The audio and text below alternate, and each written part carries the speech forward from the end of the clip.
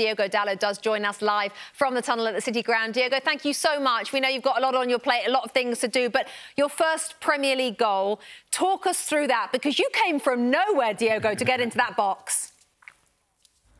Yeah, I mean, it was a special goal, not just to be the first Premier League goal, but I think for the moment that it was important for us to get the second goal.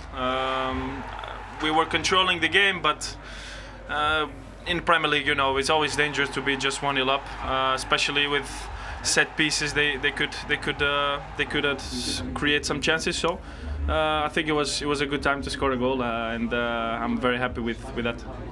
Hi Diogo, it's Robbie Mustoe here. Just on modern day fullbacks. Now, you played left back today. The manager wants you to go into midfield when you can. Does he also encourage you to get forward like that? What was going through your mind? Do you think, well, there's a space, I'm going to run, or did you have any guilt about making that run forward?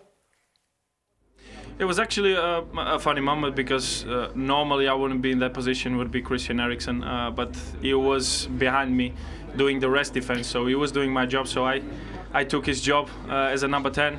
That's why I went forward, and I was secure that behind me we were fine in the rest defense.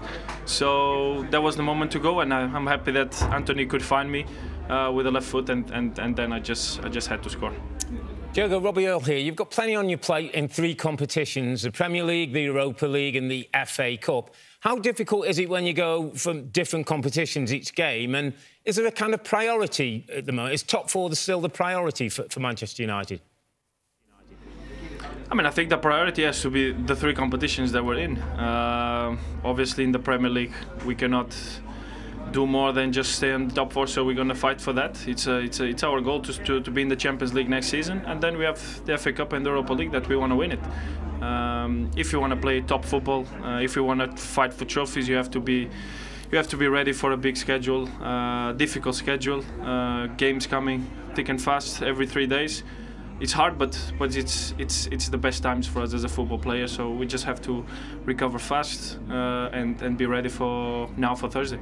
Diogo, congratulations again. Thanks for joining us, and best of luck with the rest of the season. Thank you very much.